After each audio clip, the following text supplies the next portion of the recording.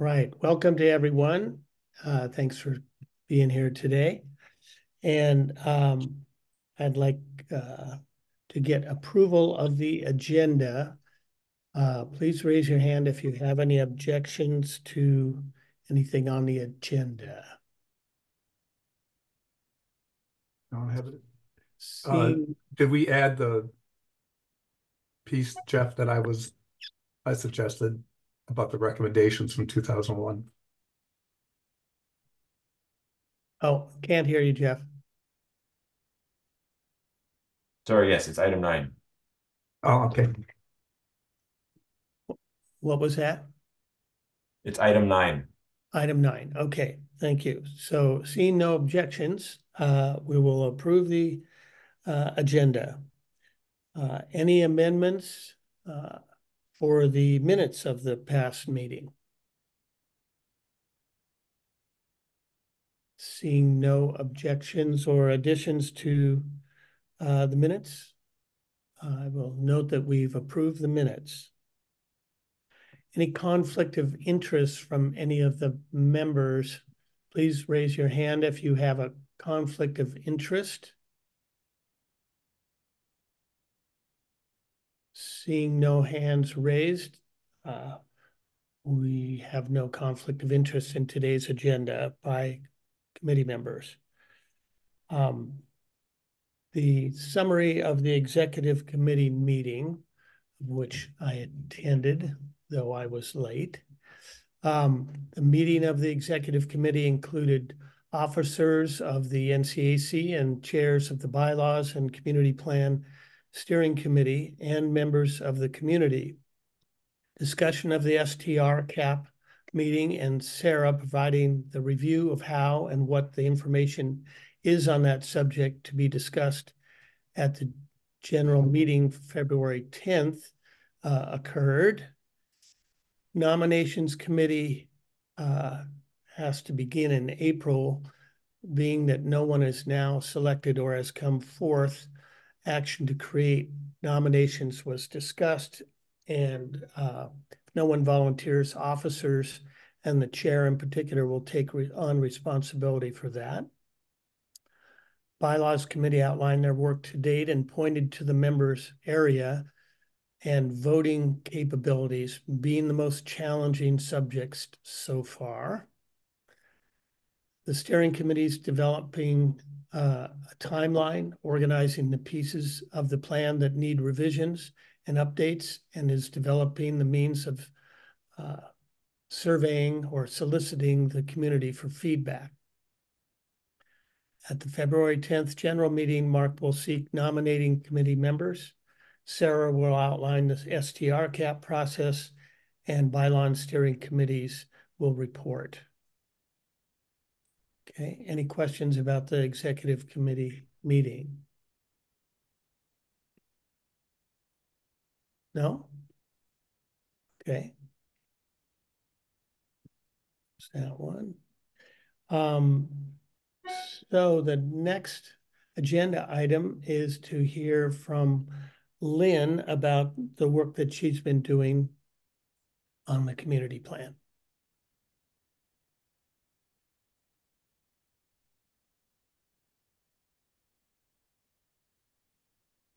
To clarify, that is the draft matrix timeline. Oh, yes. So the what we talked about, we reiterated that it's due this year, and I was very focused on having something done by kind of bookmarking it with the following dates. And if we can go from there, then once we kind of talk about our table of contents or our work groups, we've talked about both, but we need to refine that discussion. To be done by Thanksgiving, which seems really important. It's very hard to get things done between Thanksgiving and Christmas. And to, if possible, get our public process going before full-on summer. And full-on summer, I think in Oregon, is July and August. It's, people are traveling, people are camping. It's Oregon's shiniest season. And so I was also wanting to bookmark that we would get this kind of structural work done, hopefully this month, maybe mid-March before spring break. And then we'd be ready to set up whatever additional public meetings were required. We did not use those bookmarks yet with the county, and it matters what the county thinks and whether they can, you know, kind of keep up with us and whether we can keep up with us. But I thought that would be ideal to have those as the broad chunks of time. And then to work down into the weeks and the, you know, holidays and all that later on. But I think there's a good patch of work that will need to be done after people convene, after they review a draft. And the best time to do that is probably to take it up in September and do it quickly and not, you know, I mean, I don't know if you all, I had built in a plan originally that had a second draft, and then I thought, I don't know that you all have any understanding better than I do, and you may, of how many times, how many iterations people are really willing to go through. So those are the broad parameters. It is really important to get done this year. And so I just want to set that down, and then we can work around that. You all may have a different experience than I do with what happens to July and August and what happens from Thanksgiving to Christmas. And so let's talk about that, and then we can do more detail after we determine our scope of work with regard to the outline or the table of contents, or however we're going to define that next step. Okay, thank you. So, well, we got, let's let Guy do his shtick, and then we'll outline what our report is.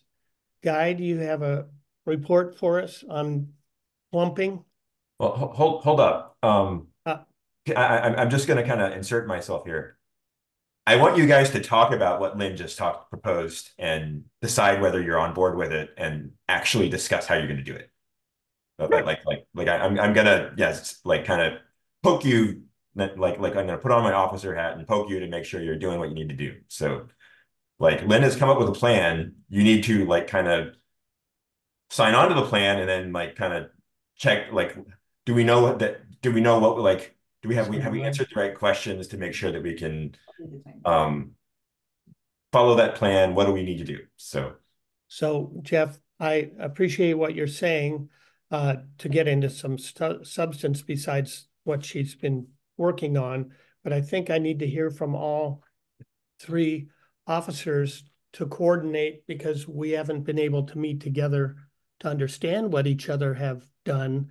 And so we're not going to be talking from a very informed position if we don't hear all of our positions first as to what our work is. And then that will help us piece back together how we coordinate those. So you want to go through the 4 content agenda items and then go back through them again to kind of. Well, I want to see what we pick out of those that is most coherent and helps us guide us through how we're going to work together.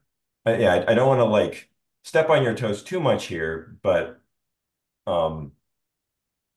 I don't think you need to talk about the content of the revisions to talk about Lynn's timeline. But I'm going to shut up now because it's not my meeting. But I am going to keep doing this where like, because I want you guys to actually start making progress on the goal, like to actually like be making forward progress. So like Lynn just proposed a plan. To actually execute on that plan, you have a lot more work to do.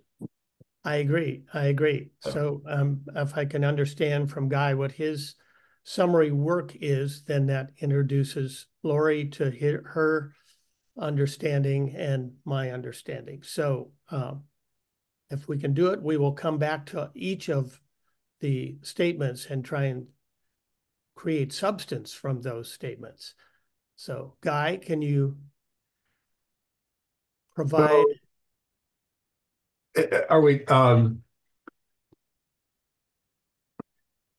I'm trying to, unfortunately, I didn't pull up the agenda before Okay.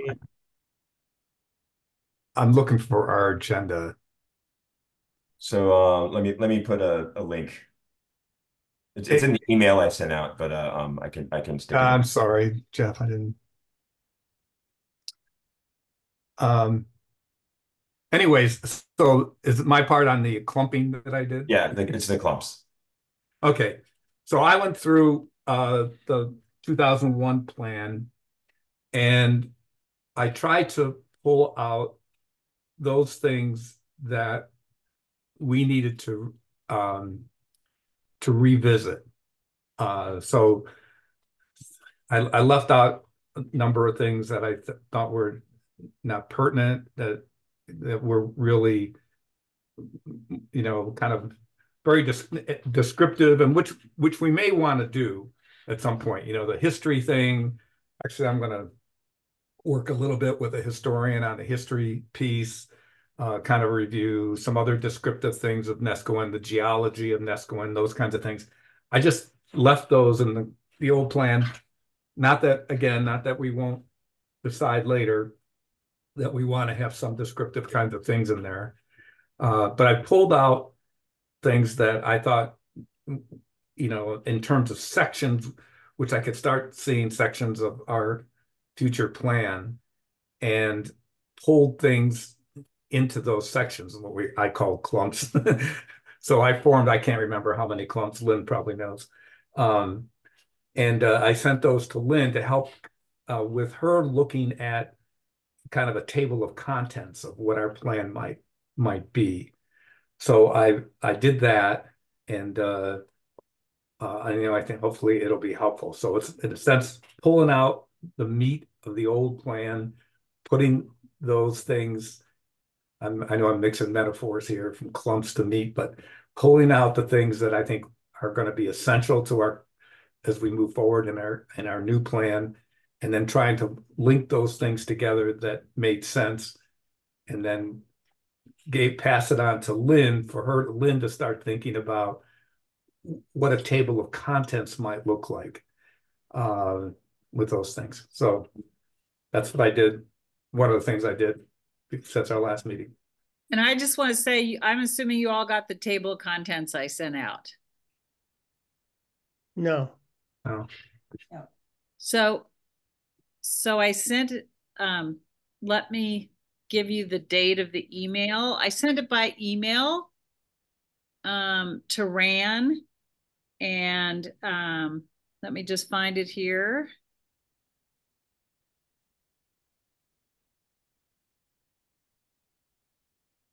It was sent on January 28th to Ran and Jeff for distribution. Did you get it, Jeff?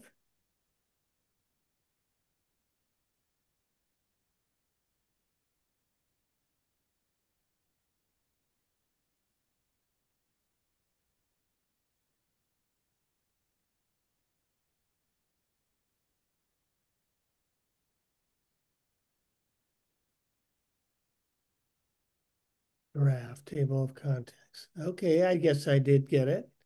Good. Oh, good. I'm not crowding the issue here. I just wanted to be sure you have it. And we can certainly send it out to all of you. And that was my intention, that it would have gone to all. And Jeff, I have the agenda, by the way. What did you say, Guy? I have the agenda. He hasn't put it in the chat yet, but I got the agenda. I just realized I was muted. I don't think I did get the table of contents from Lynn. So okay, I'm gonna resend it right now. No, you don't have to. I'm just forwarding it to the perfect. Your committee roster. Well, I have to do it individually. Oh, that's right. Okay, thank you. And we're in a meeting. Yeah, Rand, you can send it to everybody. And I did get it. I just found it. Okay, great. Okay, thank you. And I'm going to keep myself on mute because they're doing construction on the floor below me, and it's really overbearing. So just forgive me that. But okay, good. Just wanted to. All right.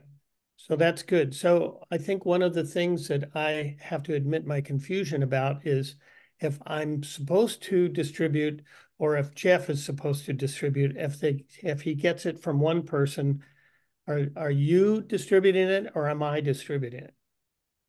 So I think if so if someone is sending an email to me and you with the intent that they're not they don't want to send emails to directly to the whole group directly,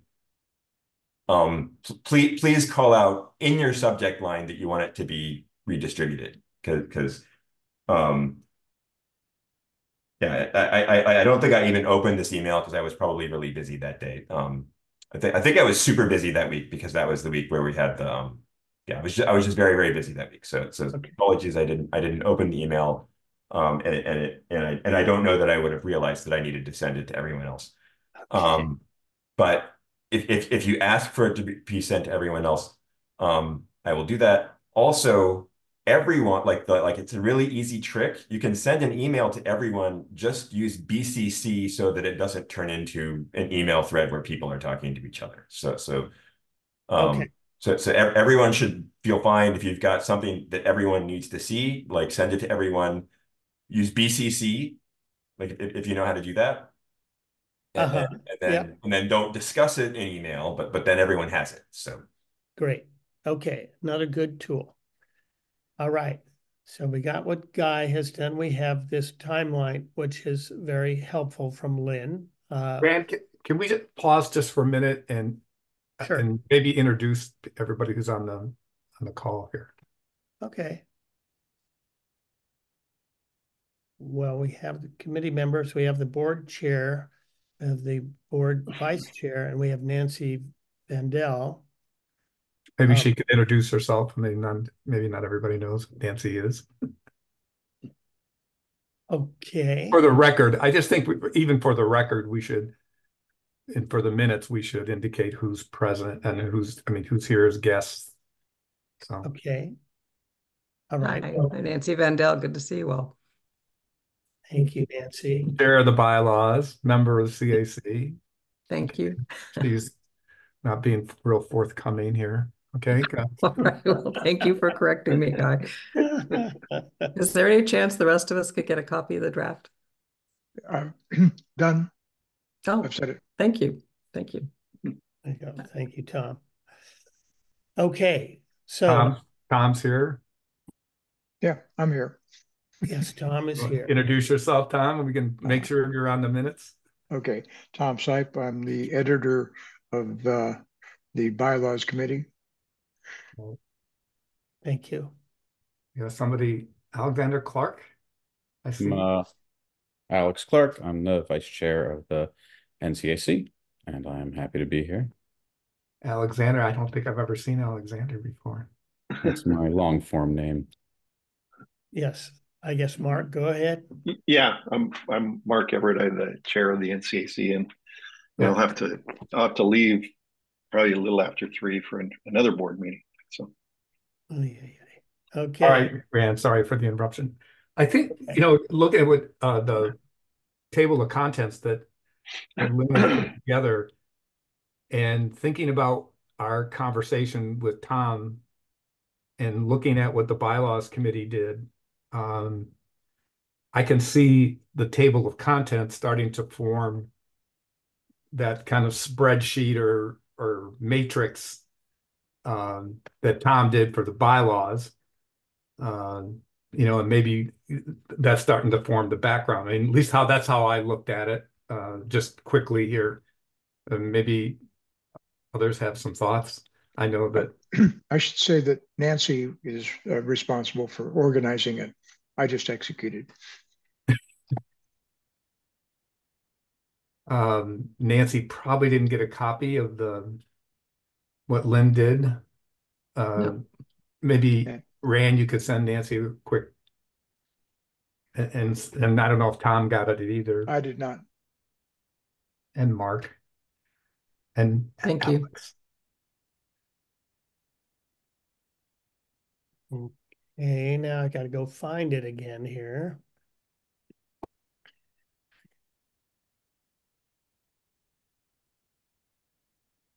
Well, back to an email.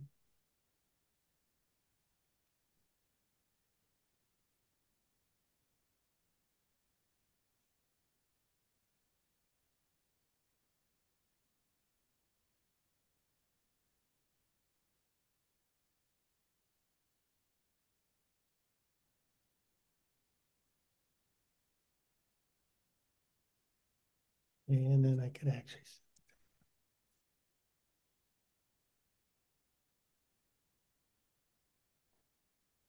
Yeah, I think who did I leave out? Got it to Alex, Mark, Nancy, and Tom. So I think that's everybody. Okay, so do you want to carry on further in that observation, Guy, or can I get to Lori and our work that we've done to date? Or Well, yeah, I think we need to talk a little bit about it. So Lynn, is that, I mean, you were part of that presentation that Tom did last time. As you look at the table of contents as we start, is that some way in which you think we would use it, or?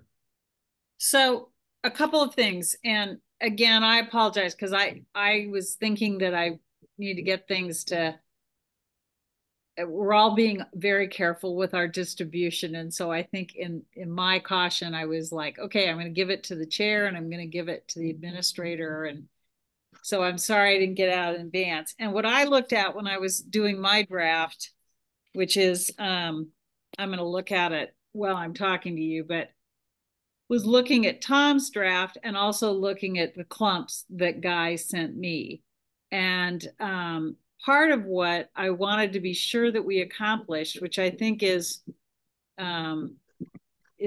critical, is that we created a usable document, not a shelf document, not a technical paper, a usable document that people actually might feel like they have both intellectual access to it and also physical access to it, that it was not cumbersome in any way. And it's always hard to do with land use planning. But what I did is look at their two documents, and then with my having been involved in the previous drafts of the community plan, and also just having worked across land use stuff with different groups of people over the years, trying to think about an outline that was as simple as possible. And it's harder to be simple in land use than it is to be technical. But to really make glaring to people, what have we done that changes the last plan, and to be very upfront about that. And that would be, anyone who read the executive summary would know exactly what's gone, what's added, and what's different. That we would take a lot of the process discussion, which a lot of people care deeply about, but is not the substance of what we have to focus on for a community plan. We have to do it right. Please don't misunderstand. But reading about process is an acquired taste. And I think we have to be careful with burdening the document with process. And finally, to just think about the document using Tom's framework and the clumps, plus some new clumps and some different clumps, perhaps.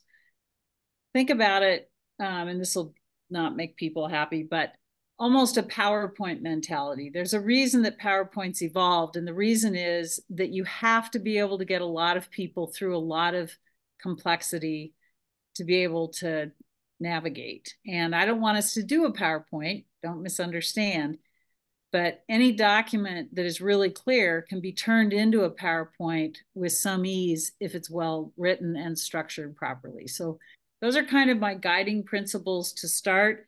And then I took the current plan and did a version of what I thought should go in the back, in the appendix, and how the meat of the matter.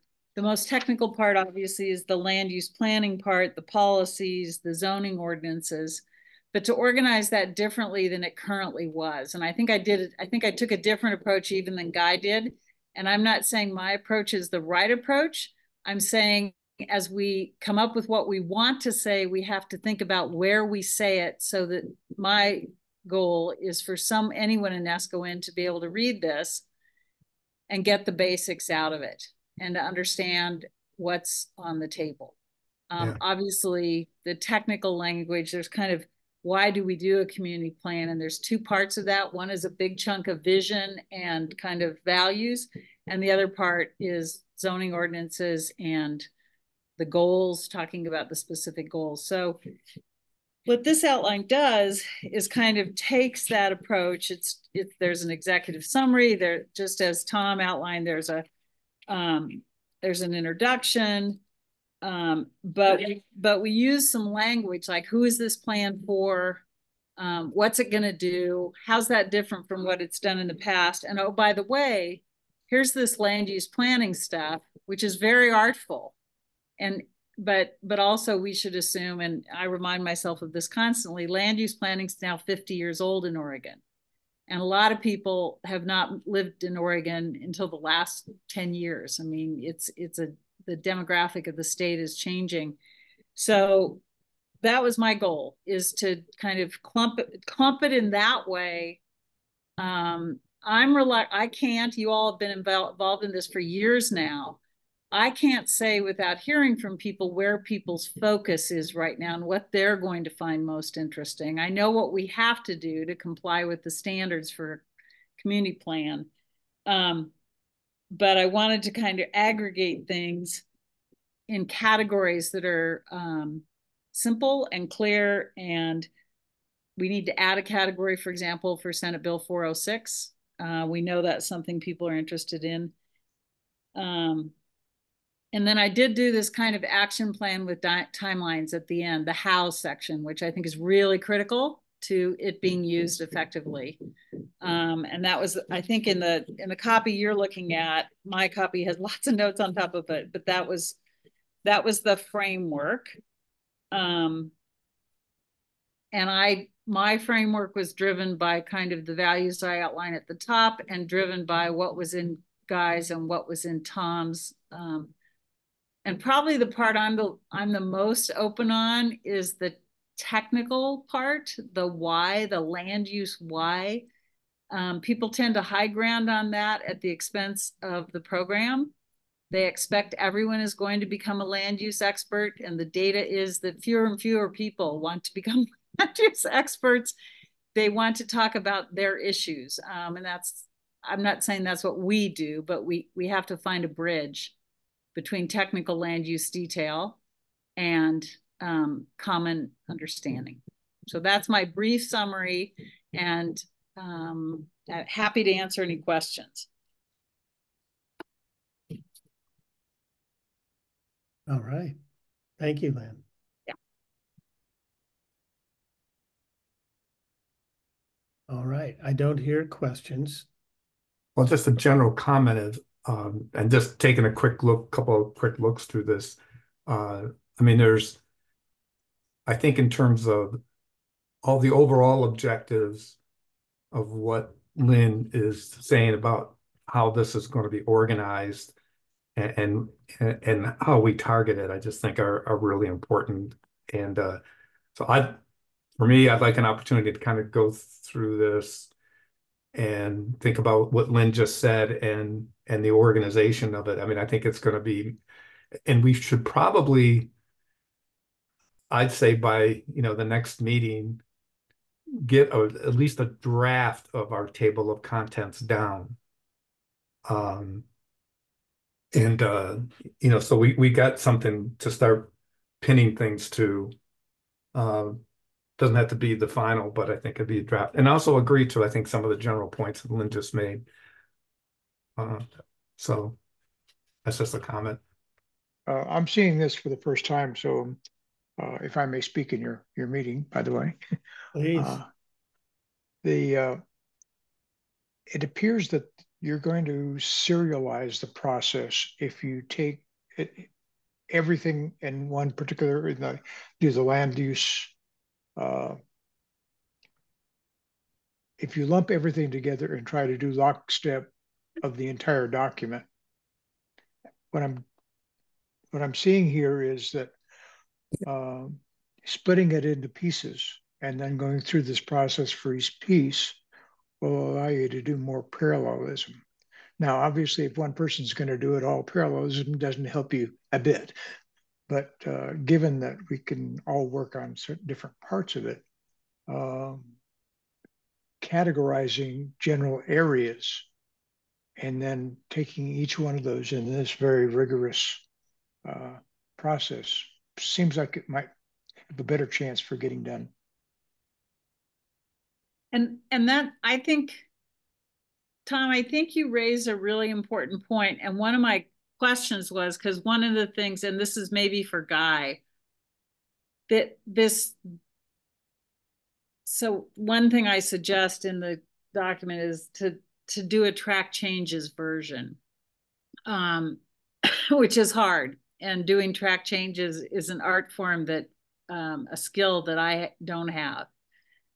The value of track changes is and the reason it's done so frequently is it increases trust dramatically, because most people don't ever want to tell you they haven't read a document, but often they haven't.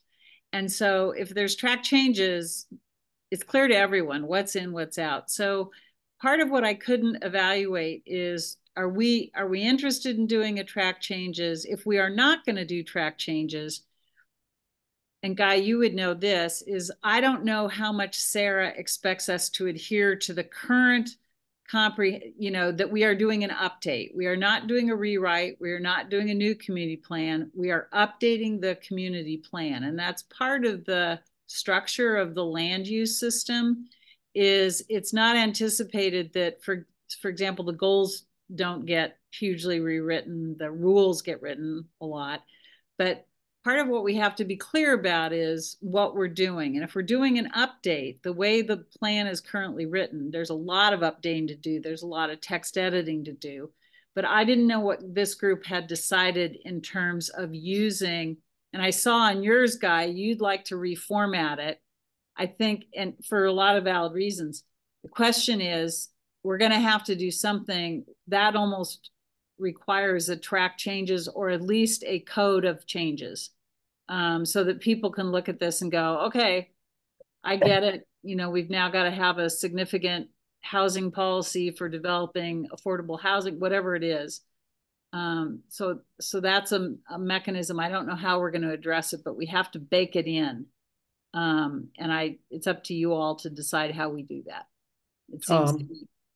Yeah, the way we approach this exact same problem in bylaws is that what we did was rearrange things and clump things, to use the technical term that Guy had. We clumped things and made a specific effort not to change anything, and then establish that as our baseline. From that baseline, then you can do a change. And that's it. And in fact, that's what we're doing. If you look at the latest version draft of the bylaws, you'll see that there are 2 sections which are redlined where the changes have been made. So trying to move things around and track those changes is a nightmare. I have a lot of experience with that, and I don't want to do it again. Yeah. My thought here, I think the principle of informing people how we have gone from the plan of 2001 to the current plan and what's different is an important one. And I agree about trust, and we're not rewriting the plan.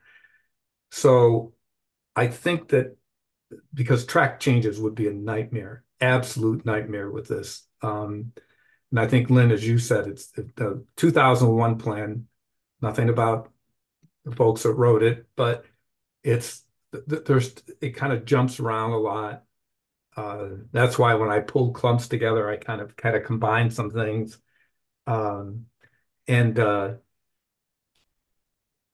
So much of the plan is just descriptive. There's a couple of kind of major things. There's a huge descriptive piece to the 2001 plan. I think we're going to keep a lot of that. We may reduce it a little bit, edit it a little bit.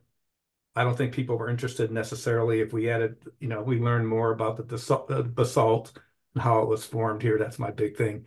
If we put that in, no one's going to care about the track changes. I think those things will be in the appendices. The history, I think, is going to move to the appendices. I think where we could, when we talk about our vision and what issues and concerns are most important to people today, I think there might be a way in which because we're going to look back at 2001 and say, here's what people said then. Here's what people are saying now. We'll have to figure out a way to do that. I think that's an important piece that we don't want to lose. As Lynn said, things have changed in 24 or 5 years. Actually, those surveys and things were done in 98, 99. So we'll have to make sure we capture that. And the other thing in which we're going to come up in the next part of the agenda, which I think is important to address, and it's also, to me, for the trust thing, is I pulled out all the recommendations that were in the 2001 plan. And they're not, some are labeled recommendations, some are labeled policy changes, some are aspirational kinds of things. They're a little bit all over the map in terms of labeling, but I think we have to show people that here's what the committee and the community recommended ultimately in 2001. Here's what happened to those things. And if they haven't been, I'll pick out the one everybody picks out. It's kind of like Trump's 30,000 square foot apartment. The one for Neskowin is skinny streets. Everybody's going to point to skinny streets. So that was a recommendation out of 2001. We heard from Sarah that was not adopted by the county. And as we discovered back, I don't know, 5, 6 years ago, the CAC tried to get something done in terms of whatever, and we were told that we didn't have skinny streets by Public Works. So I think that's important to capture the recommendations made, changes that were made, which ones weren't completed, which ones those and others that we want to continue with or make new recommendations. So I think there's a way without track. There's a way to do it without track changes. And again, I think to your point, Tom, the thinking in the draft table of contents that I did was that each of those categories under, there's kind of land use planning, and then there's the policies and recommendations. And part of what I was thinking is if you took the current stuff and broke it into 2 Y sections with relevant portions of those 2 things in some manner, we could divide into groups that way. That effectively all the detail, like I think I think the Senate Bill 406 stuff, the consultants are going to say, I may have the wrong Senate Bill number, but whatever, the housing thing, the consultants are probably going to have a way that they want to say that. We're probably that is common usage, or that they think will be helpful. I'm hopeful they have something to say that ensures we are compliant but not befuddled. And right. So I would expect them to bring some language forward for that, not just to coach us along in writing language, but they ought to bring, here's some draft language, see how far you can adopt it. So that may help us segregate into to take the meat of the report or the plan and divide it up into chapters, if you will. But again, there's no pride of authorship there. I just don't want people to not be able to get it. It's my goal. Right. Or to or to just ignore it because it's just, oh my God, what are those people talking about?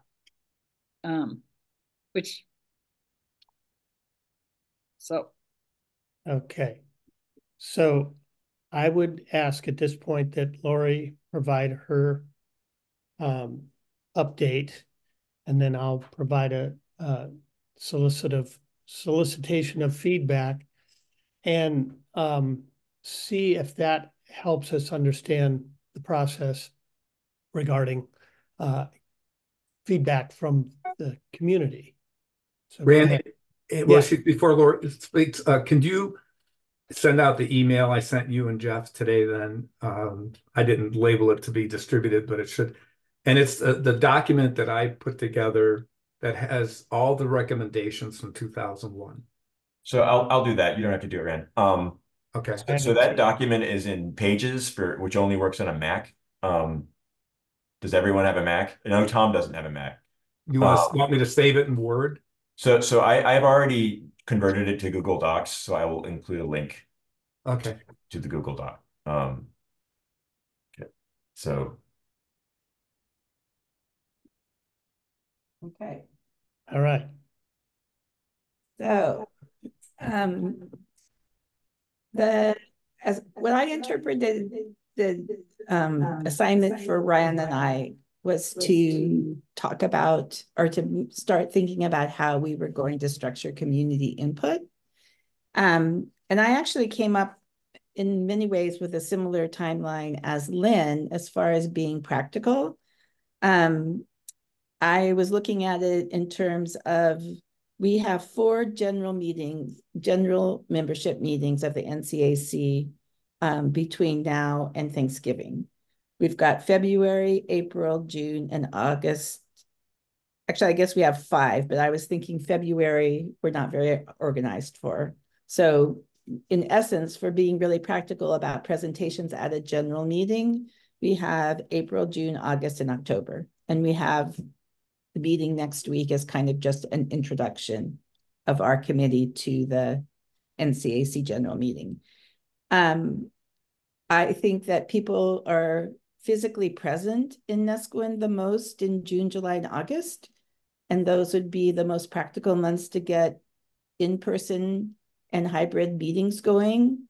And that we should really think about how many we are going to have and how often we would have them, and what other community things are happening in the summer, and avoid double booking. Like, for instance, not having it on the golf tournament weekend or not having it on the 4th of July. If we start taking those weekends out, we're going to have, some time constrictions, and maybe people think we should double book. That's a whole different discussion. And I agree with Lynn that November and December are hard months to get things done. So in an ideal world, I'd like to see us get a plan that's been discussed and reviewed and voted on by the community by October. So November and December are the months that we would be able to submit it to the county and do final revisions and things. If we're, as far as how we're gonna communicate with the community, I would love to see us be able to do some kind of a general polling at every NCAC general meeting. That would give us 5 times to get community input of people that are by definition interested in the community because they've attended the meeting. It would not be any kind of statistical survey that we needed to quantify or anything, but it would give people a sense that their opinion was going to be asked for on a regular basis if they pay attention.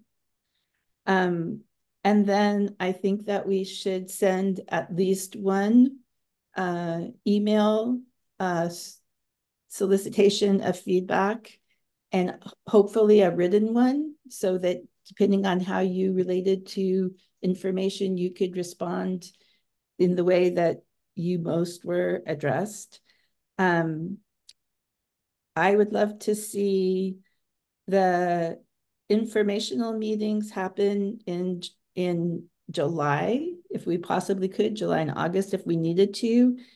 In September, I'd like to discuss the conclusions from the July meetings in a hybrid meeting that people could actually participate in. And then in October, vote on the community plan. I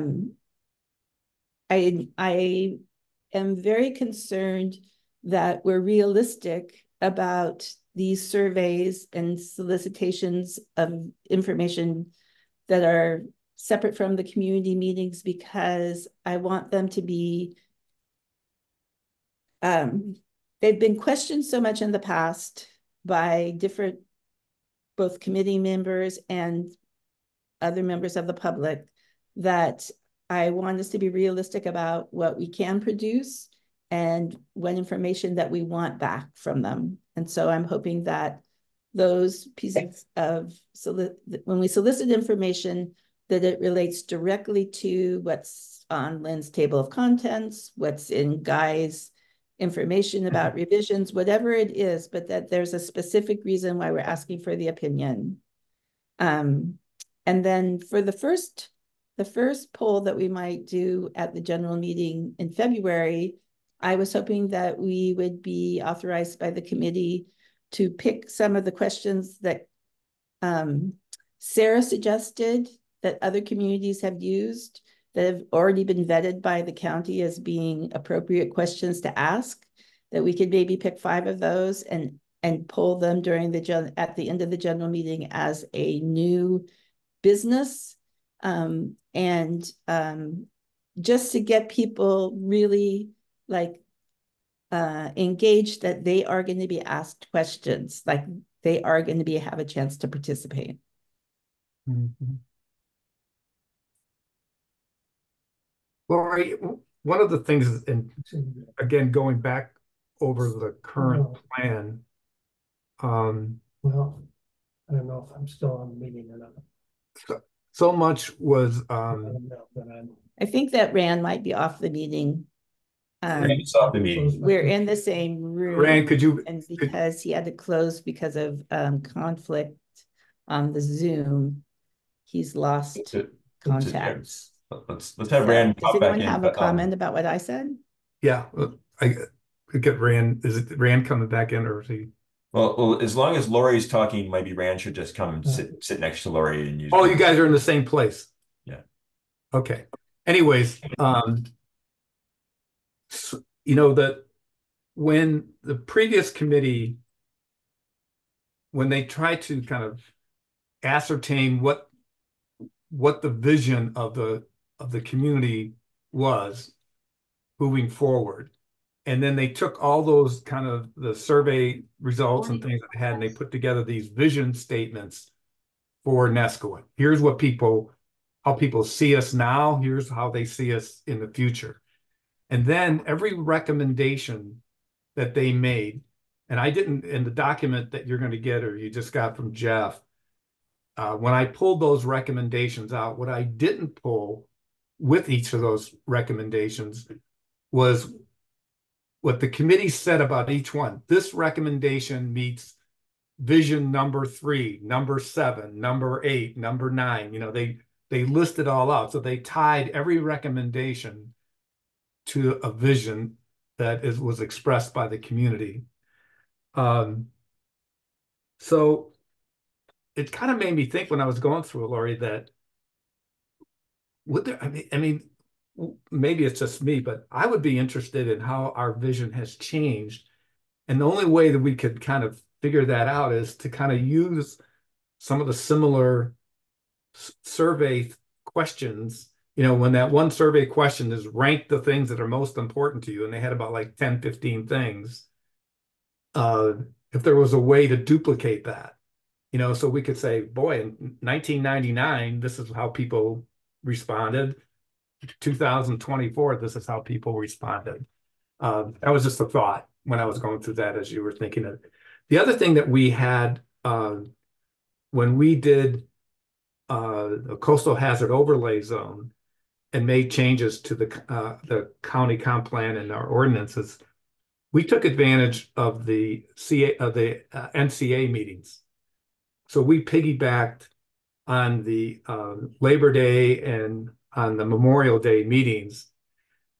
The thing that's different about those meetings now is that there's kind of parties or golf. Everybody go down to the golf clubhouse for whatever. And we didn't have that. I mean, so people stuck around, or or we did it before from 3 to 4. We piggyback on them. Again, that was just something we were able to do, something you may want to think about as when we can get the community together. As you know, those are pretty well attended. And everybody with ties to Neskowin. So yeah, that's my thoughts of being, is there a way we can duplicate some of that to match up with the previous plan in terms of vision and how that would look? Okay. That seems totally possible.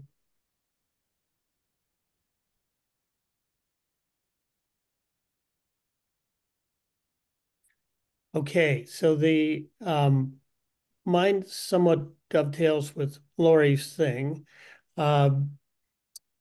Besides the polling questions on a February 10th meeting, I have determined sections of questions to do with qualitative and quantitative results. So rather than throwing, 72 questions from the old survey at people, I think we could determine from the clumps and the table of contents what we feel are required areas that we need to ask questions about to update the plan. So we would determine sections of questions and then would use those questions to answer from the community what in that section of maybe 2 or 3 of the state planning goals together, how people feel about those issues, and include in that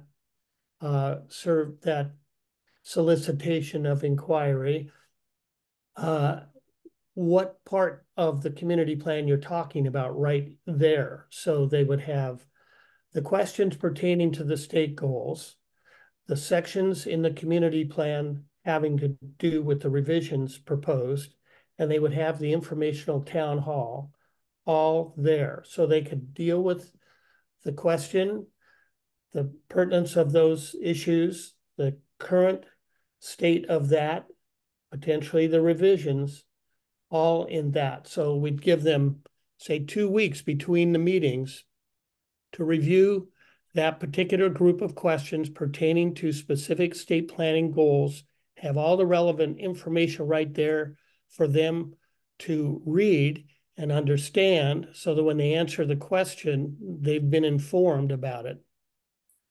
If we can do that through about 6 meetings, we should be able to handle most of the highly relevant revisions and inform those people as they go along what the current understanding is and what the relevant information is pertaining to their answer. And we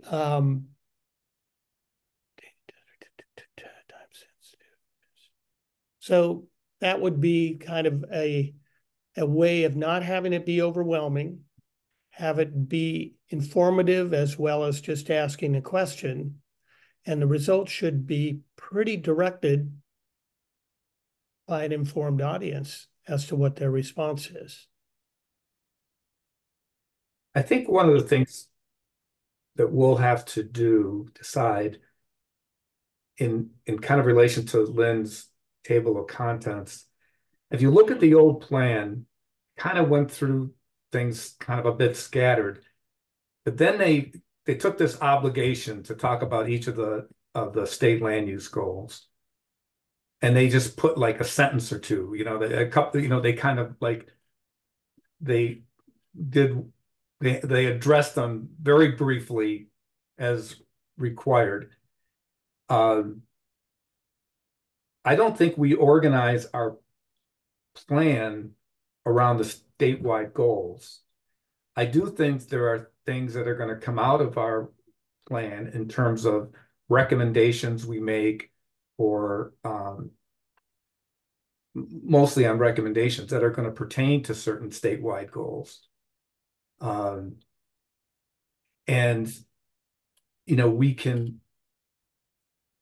I think we can include that, let's say goal 1, community participation, and we can talk about that. But I guess right now, I'm not thinking that we would organize our plan, goal 1, goal 2, goal 3, and then try to stuff everything in those underneath those goals that might pertain to that, including recommendations or whatever. At least now that's not what I'm thinking, especially when you look at the old plan, how they did it. It was kind of strange. It's almost like, oh, and here's a section we're going to put in just to say we made a comment on each statewide goal. I think there's meat to some of those goals for us, MEAT, and I think those, and when we come to those areas, to point people towards those town halls, and that would be helpful. Not all of them, but Well, we didn't do town halls on every goal either. So right. So I'm not saying you go 1 through 18 or something. I'm saying when you have identified the sections in the text of the community plan that you want to revise and bring that forward, that you provide that change, how it relates to the state planning goal, which I assume it probably does, since that most of the recommendations and land use law is based on the goals. I assume there is a relationship to the state goals, but you would do that selectively based on what has been pointed out in the clumping as to what is most important, what revisions are critical. And so when that person goes to that to address questions pertaining to that area and the revisions, that they have the section that they can read so they understand what's being revised. And if it relates to a state planning goal, that ITH is there so that they may have no idea what the state planning goals are. So you shouldn't have to go look that up. Seems reasonable to have an explanation of it and how it relates to Nesquin right there. yeah, So I don't think it's not sequential 1 through 18, has Yeah. more to do with your clumping process Yeah. and the table of contents as to what's most Okay. relevant. Okay. So one question I have is for the process, when we have the community, I think we talked about this before, I can't remember what the answer was. Do we have a list of the email addresses of the people who've attended throughout the last years? I'm assuming the NCAC has an email list of its membership. Yeah, we do. Okay. And so to me, the thing that would be just really fast, simple, and easy, and an upgrade to what we did before, is to, when people come to the meetings, get their email and shoot them a Survey Monkey. And engage them electronically so that if they miss the 3rd meeting, they're still in the loop and their input is taken. I mean, it's so easy now to get people's information, not to get their information, but to get them something they can respond to. I think Survey Monkey is free, and it just seems like a better way to get busy people in the 21st century engaged in something that the survival of which very much depends on people getting engaged in it. Because as much as even we explain land use to people, a lot of people's first reaction to some of it is to just bring a lawsuit. And I mean, that's easier. If you've got enough money, that's what you do, is you just say, oh, to hell with it. I don't care what, So even if for example, their goal 5 be a perfect one. Goal 5 says lots of wonderful things. How many of those are in the nitty gritty of the statutes, the Oregon revised statutes, and the litigation over the last 50 years? A lot. How many of those have definitions that the normal person would not understand because 50 years of litigation and legislation has molded them differently? And to me, the more quantitative we can be, not that I'm not saying go full quant, but the more we can say, here's all these people, and this person signed in as a renter, and they're here 3 weeks out of the year, and they're blah, blah, blah, but they really care passionately because the only access they have to the Oregon coast for their family is Nesquin. Because whatever, fill in the blank. It's, they have a diabetic child, and we still have a regional hospital. There are a lot of reasons people come to Nesquin. So to me, if we have an email list and then we build it through this process, we have an ongoing list of people who are interested and who we can engage in free and easily and in a very 21st century way. So I want to, So with your indulgence, Rand, interrogate that a little bit, since this is kind of in my court. And to just clarify what you're proposing, to send out a Survey Monkey, although we'd probably do a Google form.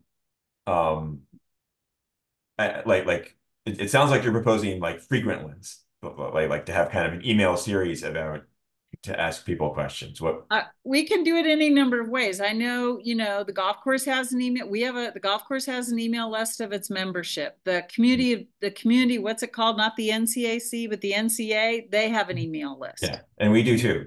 And you do. And Yeah. so to me, it's like, it's a small community trying to do great things. And what's the fast, and the Neskowin North, where I live, they have an email list for the homeowners association. And so I'm just saying, it's a small step. It's not a real poll, but it's 21st century and it's built for survival and success, because there is no better way to get a hold of people fast and to get their attention and to allow them not to have to physically go somewhere.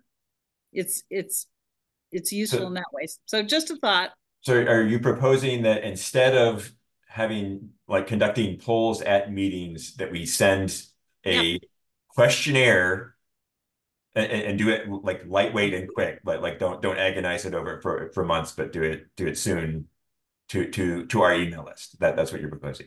Yeah, and to build that to build a community email list for community use. So actually, that was my intention in the comments that I made, was that we would do multiple ways of outreach. One of them would be direct emails, as often as we can organize them in a productive way and a professional way that got us the information that actually was needed and wasn't just wasting people's time. Doing polls at general meetings so that people were immediately involved if they chose to attend something. Potentially doing a physical mailing, because there might be some people that we miss in emails because they have junk filters put on or whatever. And in-person and hybrid meetings. I feel strongly that all of those are really appropriate. And also that there's 4 of us on this committee, and Jeff, who's overwhelmed with things to do.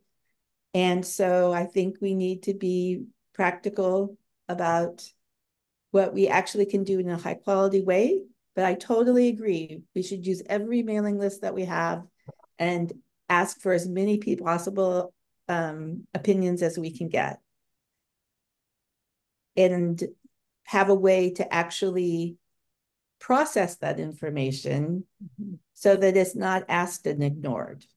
I guess that's the other accountability that I want to make sure, that when we talk about all of these really idealistic things about how many people we're going to involve and what we're going to do, that when we get the information, that we actually can show people that we paid attention to them and that we weren't wasting. I don't want to waste people's time. I want people to know that what we're asking them to do is important and it's being taken account of. I agree. I do think it's very hard for an organization our size, or even any of the organizations in Neskowin, to do parallel public communication efforts. I mean, I think it's just very hard these days to keep track of people. And I don't know that if that's because Oregon moved to vote by mail years ago and got people very sophisticated about, okay, here's my ballot, I got to vote, I got to mail, I got to sign,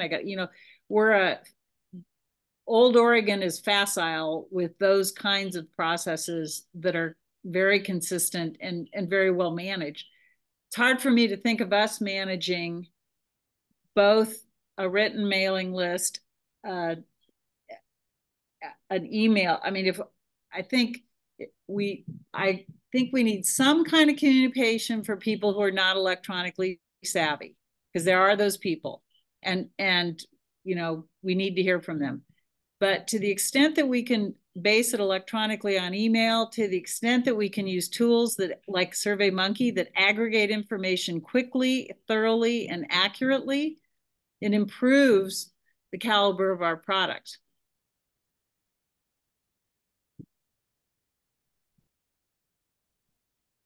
I believe we have those tools that will do the aggregation and such. Then it's the question of data analysis and if we have the expertise to do that, or if that's just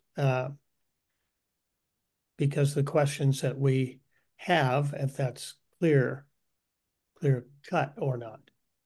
So Yeah, probably the biggest gap is people who aren't really savvy about using electronic devices.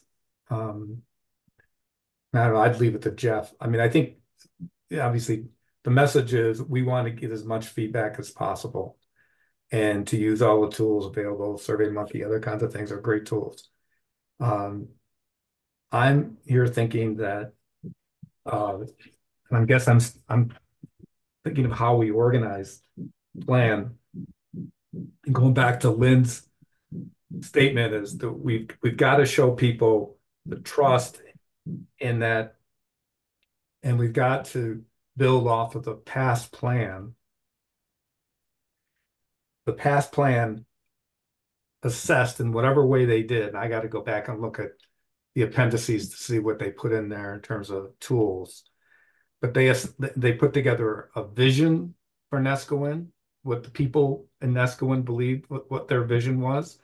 And they put together a statement of values for Neskowin, what their values were. I think we owe it to the community to also say what our vision is of Neskowin and values. I could see in our the body of our plan that in some way we show people the changes that have occurred in 25 years. And we've got to assess as many people as possible to get those two things. Yep. And again, as the committee did in the late 90s, 2000, they used those two things to then make recommendations and changes moving forward. And I think before we ever start on the recommendation side, and again, you all got a copy of the recommendations they made back then, I'm committed to going back and seeing which of those have been taken care of. There was a lot of issues around development erosion and storm runoff and things like that that have been addressed by the county since, and we can tell people that. So yeah, Jeff, I mean, whatever tools we have, and I don't know if reaching out to the NCA, especially the NCA, and if there a way to combine without duplicating the email list. If they're willing to share their email with this list with us, I'm sure we could figure out a way. Yeah. I'm sure they will. And vice versa. We have to offer them, we have to be clear, that people are so suspicious these days. I long for the time in Oregon where people are just like, let's get this done. But nonetheless, we have to be clear with the NCA. Yeah. Those people know we're not going to share the list. We're not going to sell it to, Comcast or something. It's very discreetly used only for the benefit of the community plan. And if we don't have a broader list, it jeopardizes our ability to do our work. And I think if we give them some certainty of that, I can't imagine. I mean, we'll just have to ask them and see. Go ahead. I'd like to make a comment about what Guy said about the values and the vision. I think those are a really essential part of the plan. I think we need to remember that we're revising the plan. We're not starting from scratch. Right. And so however we address those, I think we can present them that these are the visions and the goals that are in our plan. And we're going to assume that they are valid because people have been moving here and living here ever since we put these out there. And if we need to discuss them, provide a way for people to ask for that. But I don't think that we as a committee should start changing the vision and the goals because those are the plan. Yeah, no, we don't And have the. it could extend the process a year, depending on how far we go into vision statements and goal statements. So Lori, what you're But I'm suggesting. not saying that some of those things can't be revised, but I'm very hesitant to start fresh. Like we're revising the plan. We're not creating a new one. So what you're suggesting, and I would be actually nervous in moving forward with the past vision and value statements without giving people an opportunity to have input into what may be different. And there are statements in there that have certainly come up in discussions about STRs and other kinds of things in this community. I mean, the community has changed in 25 years. And I hear you in saying, you know, let's move forward, and if people object, I guess we'll have to revisit it. But I think if we don't give people an opportunity to at least comment and have input into the vision and values of today, that might be a problem.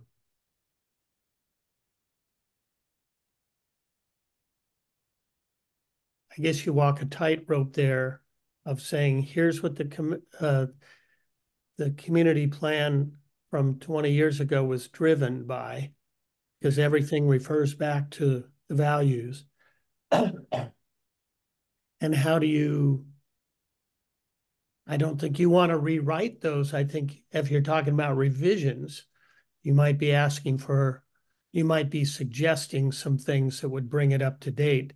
If it's just an open, well, what do you guys think of this? What do you want to change in here? I think that's definitely letting the dogs out here. I think you really need to, our responsibility is to be true to the plan, make revisions, and make constructive revisions that bring it up to date, and then see how those fly. They can compare them side by side. But I don't think we want to just start wholesale opening up to everybody. What do you think of these values and what do you think we ought to change? I think that requires a qualitative and quantitative survey that they did 20 years ago with 120 people or something, not 400 to 800 people.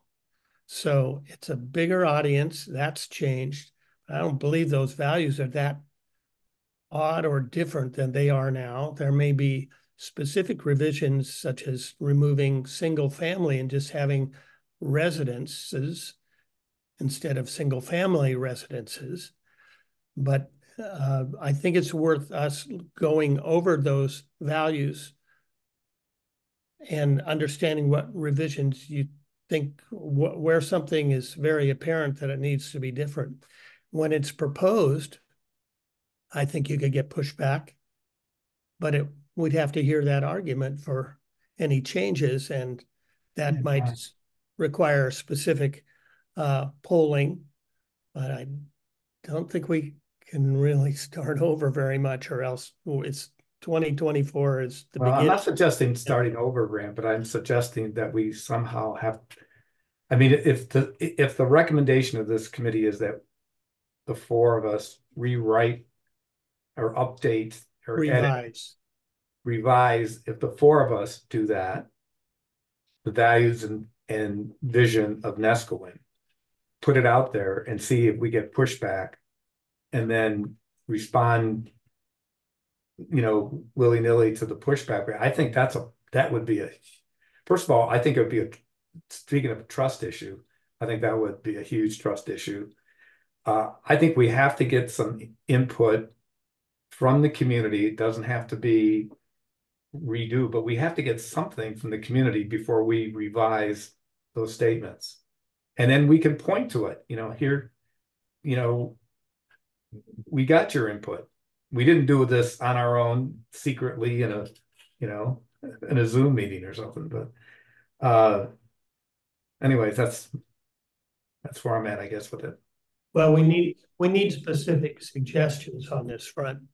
Yeah. I'll try to, well, let me think about that for next Lynn? time. Well, one of the ideas I had when I was looking at Tom's table of contents outline and Guy's clumps is, and Tom, I think you're still with us, but you can duck if you want to. It seems I'm still here. You're okay, so I can see you duck if you duck. Okay, fair enough.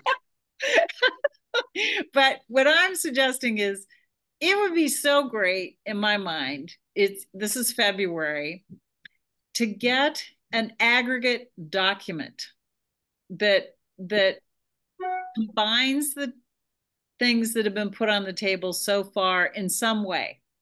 The fact that we do want to show changes, but not do a track change.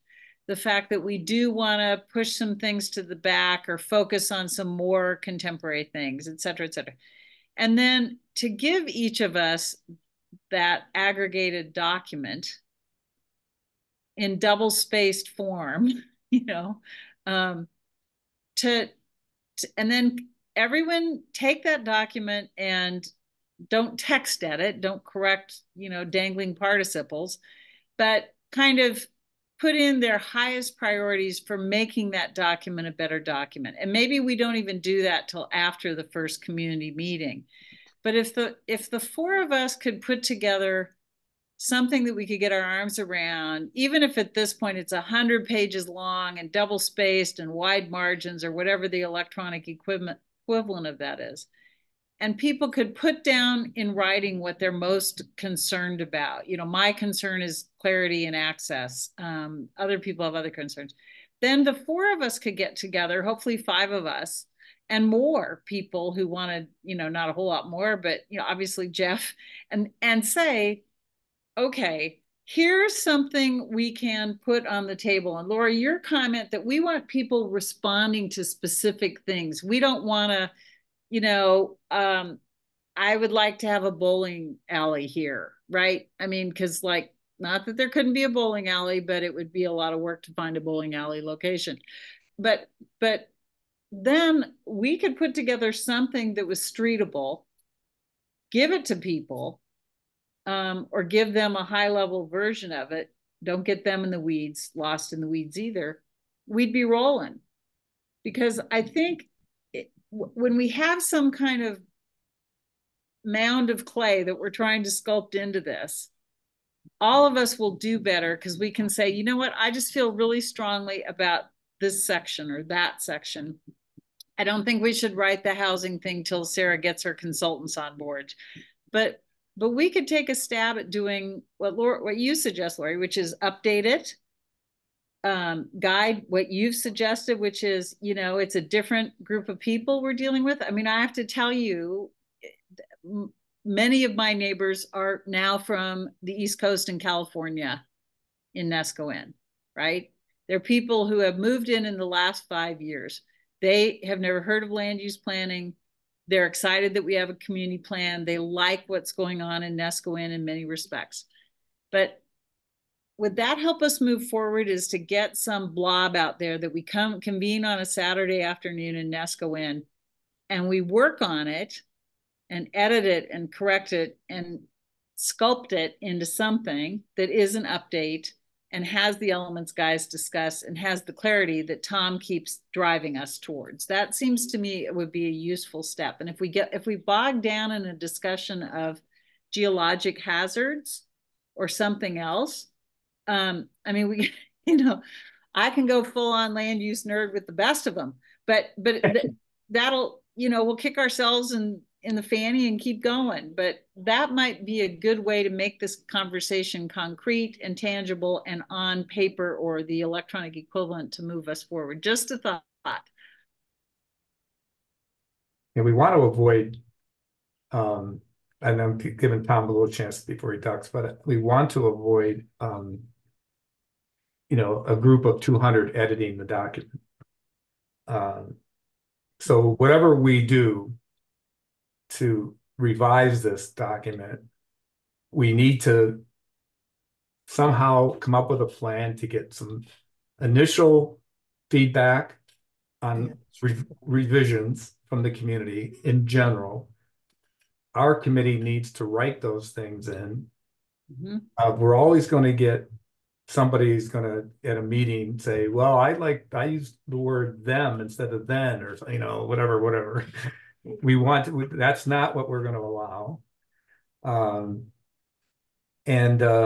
So whatever that balance is, yes, it's revision. Yes, we need some kind of feedback from the community. We got to figure out how to get that. And yes, we want to avoid public editing of the document. You are not going to avoid pedants.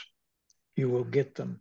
No matter how much pedantry, in case you're not familiar with the name, is where you nitpick everything with words. And yeah, you're not going to avoid those. But I agree with your statement. There should be one custodian of the actual text. Yeah. And once it's submitted, we can always say we can say to somebody who wants to nitpick a word that they can go to the planning commission when this is being presented. And they can argue with the planning commission that this word should be changed. We'll see how that goes. Okay. So I think it sounds like the same homework that we got in the first meeting. Go back and revise the whole document yourself with your observations and then bring it to a meeting. We've proposed that since the first meeting, been proposed again. Maybe we can refine it a little bit. Rand. Pardon me?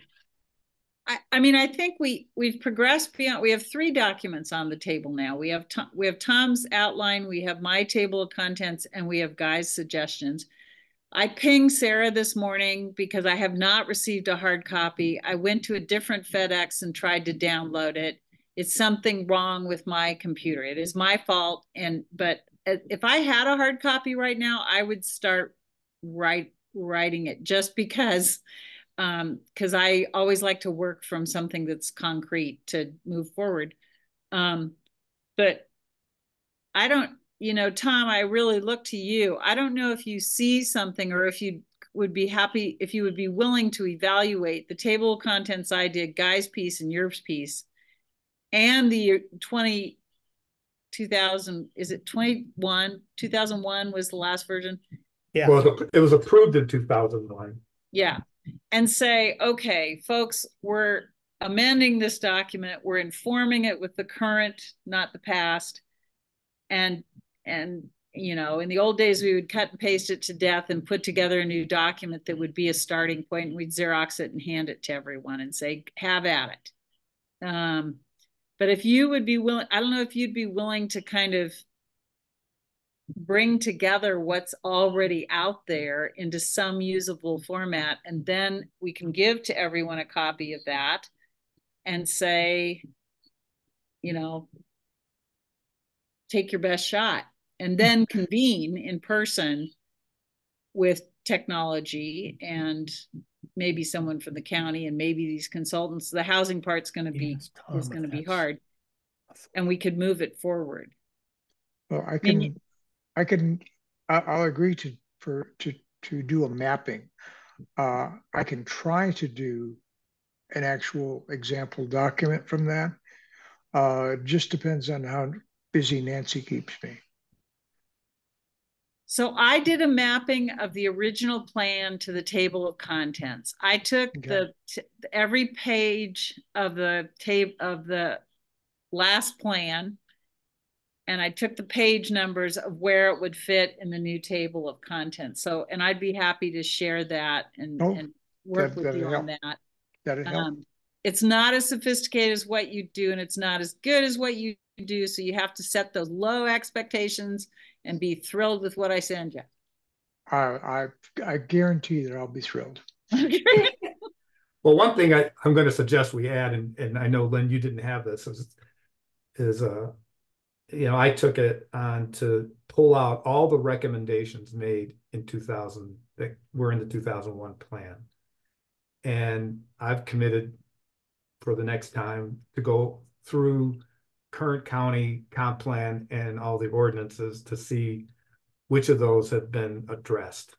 Oh, and I do think we owe it to Great the community to say, here are all the you know, and maybe it's in the appendices or not, I don't know where, we'll think about it. But to say, here are the recommendations that were made then, here's the things that have changed as a result of those recommendations, here are the things that are still on the table if we want to address them. So I'll do that for next time. I think that the vision and values statement, and let's take, you know, the suggestion that we go, we have a shot, and maybe there's a couple folks could take and come up with some revision of the current values and vision statement and float it to us, and maybe what we do, and think about how we would get feedback on that. You know, that's a standalone section in a way. I mean, it will influence the rest of the document. But I think it will be important that we start working on that revision. We could start specifically on that. The other thing I think that could be done, and this comes out of all the recommendations and the old plan, is to group, and I don't know how this fits within our outline, our table of contents, but clearly there are some things and changes that are there that relate to certain state land use goals. And maybe we need to go through and say, okay, this particular recommendation or this, whatever we want to do moving forward, is going to relate to a particular land use goal. And then when we get to like anything dealing with our shoreline, beaches and dunes, what is that, 19? I should know these by heart. You know, some of our estuary zones and things like that. I mean, the committee back in the first plan made a huge commitment to saying they wanted to protect our natural resources, protect the beach, protect the wetlands, protect the estuary. You know, maybe I don't know if we're going to have recommendations moving forward. I think some of the things, just take as an example, what Rand and Cameron and the NCA, I don't know who's all involved, but providing access to the beach, you know, with these, trying to keep these beach access things open, and maybe we commit ourselves to access to the beach for all people, disabled people, whatever, elderly, whatever. And that's part of our goals that we have, and that'll fit within the statewide goal as well. I don't know. I mean, that was just an example of something, but I think we can't keep it in general. I think let's look at vision and values. And Rand, if you want to assign like 2 people to work on, I'll come back with a draft. I'll work on checking all the recommendations that were made and see if they've been implemented. I sent you got a copy of those recommendations now. I can tell you some of them have been implemented. Jeff, if you could maybe contact the NCA folks and see, you know, what it would be a joint sharing of our email list, and tell them why. And as Lynn said, promise them that you won't sell the list to Elon Musk or anybody. And Fran, can you facilitate that since you are Yeah. on the board? Yeah, I'm on the board, so I'll ask that question. I could suggest that you ask them to send it out under their Right. auspices. We might get a bunch of duplicates if we do that. Well, that's what I was wondering if there was some kind of software that we could run the two lists together. No, well, it's not what I was DDP suggesting. Yeah. Not what I was suggesting. Well, Rather than them giving us custody of their email list, they would use our email list. Or they would, okay. You're saying that they're duplicate, depending on how the servers work. It may delete duplicates. no, so I would be more aggressive. I would say, and I want to stop because I know Lori wants to say something. So I'm going to hold my thought because Lori, I've been watching the yellow hand and I take it seriously. Oh, okay. Okay. Two thoughts just from the things that have been rambling along since I put my hand up. I originally put my hand up to make sure that I got onto the table if we can get permission to do a poll at the meeting a week from now.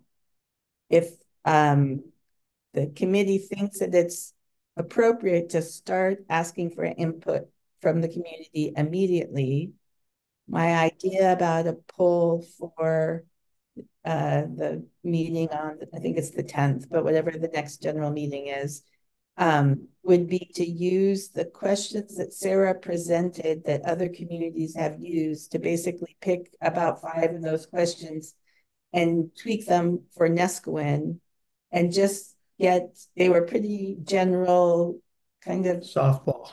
Yeah, softball questions, but just to get some engagement from the very first time that the committee's out there talking about trying to get engagement. So Great that's idea. one concept. The other comment I'd like to make is about the vision and values. I think those are the total essence of the plan and what everything else is going to be built on. And if we start soliciting feedback about that, I wonder if that should be the topic of the first hybrid meeting, depending on how much emphasis we want to do on, I mean, this is kind of the opposite of what I said earlier about leaving the vision and the values in place unless they're questioned. The flip side of that would be to just start out and say, the plan is based on the visions and the values. Are they the same today as they were 20 years ago? But I don't think we should do something casual in between that like pretends to talk about the vision and the values. And then, I don't know. To me, they are so important in being able to go back and validate the conclusions that I just think we need to be really thoughtful about how we address changes. And the contract idea. Oh, and then one other comment.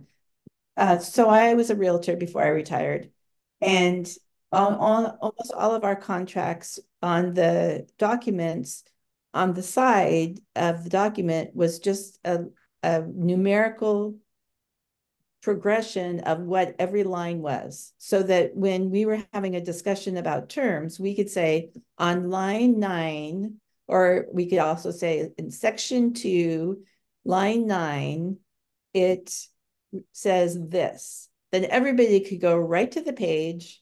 They could look at the line. There was no confusion about what we were talking about. I don't know if the current document can be produced in that way. Yes. Without like retyping every single line, but that would be really helpful for us if we are talking about specifics, to just be able to go back and say page 5, line 9, let's all look at that. It sure can be done. And thank you for letting me talk.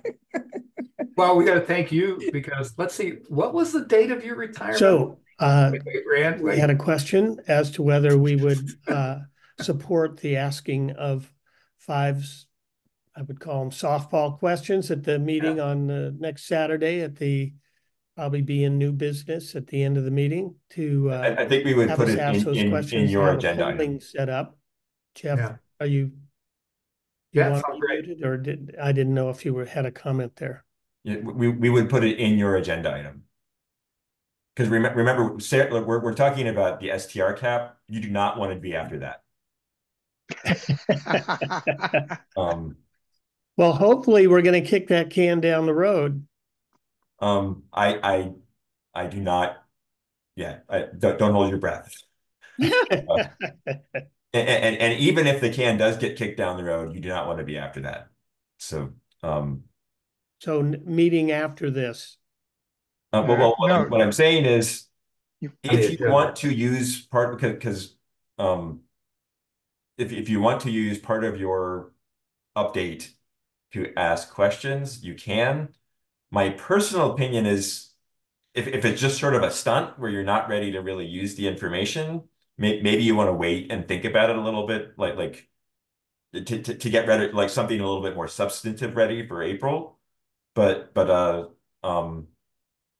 if you think that there's value in it, that you can use your time, you can do that with your time. So I don't consider it a stunt because Sarah seemed to think that it was worth potentially even a mailing, which I think we should save the effort for a mailing for very substantive things.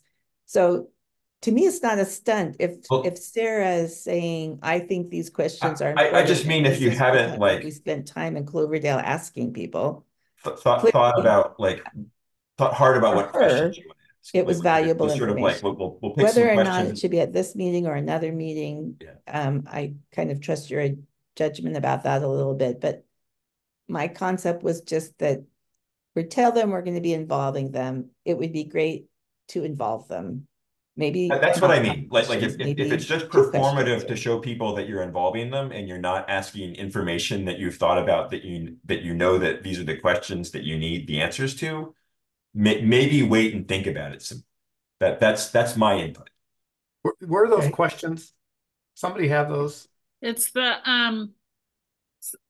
it's the one that, is it Hebo that used it? It's the one that Cloverdale used. So I'm going to go into my emails here and see if I can find it, or into my docs.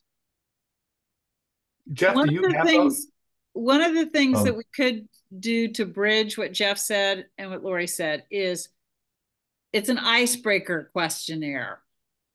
We're getting going. We're going to get into a lot of detail really fast, but we want to break the ice by just narrowing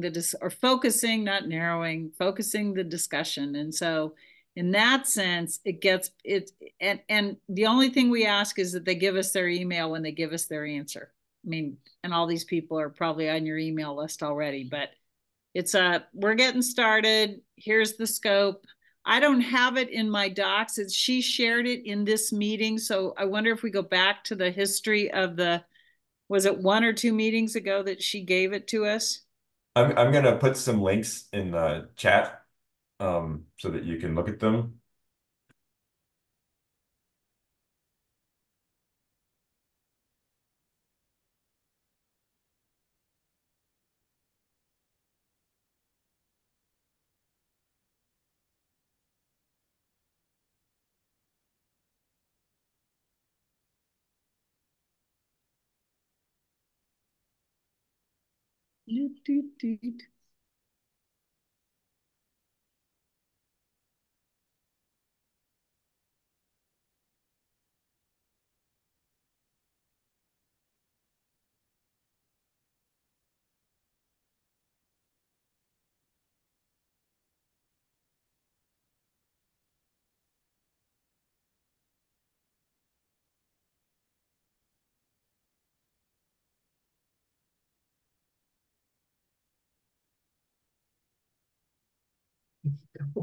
So for instance, reading through that, potentially we could just ask the first one, which had 10 items that we asked them to rank.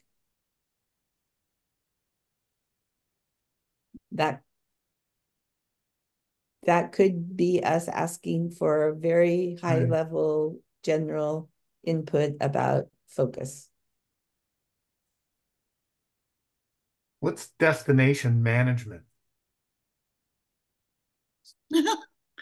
She explained that to us, but I forget what she said it was. I think it's like the beach is a destination, and you have to kind of it's managing tourists basically. Like that's my recollection. Maybe we should take a look at this list and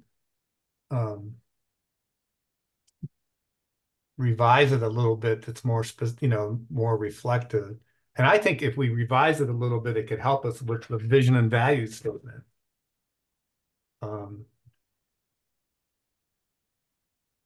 And help us get started. I like the idea of just a one question, rank these things. I think these are for the most part, the wrong things. I mean, there's maybe half of them that would. Yeah, I don't think these are the right things for NESCO-N, actually. I don't know, but yeah. We would not want. What I'm hearing is that we're not ready. Yeah. I think we could pick 5 things we'd like them to rank. I don't think it's hard for me to see,